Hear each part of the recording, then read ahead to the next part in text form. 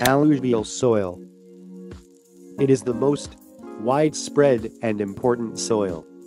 In India, alluvial soil is present, and the northern Indian plains are made of alluvial.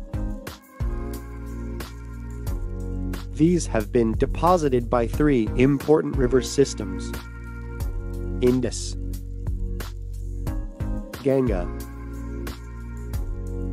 Brahmaputra. These soil also extend in Rajasthan and Gujarat through a narrow corridor.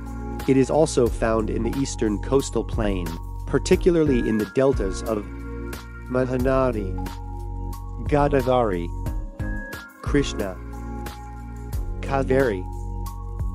Alluvial soil consists of various proportions of sand, silt, clay.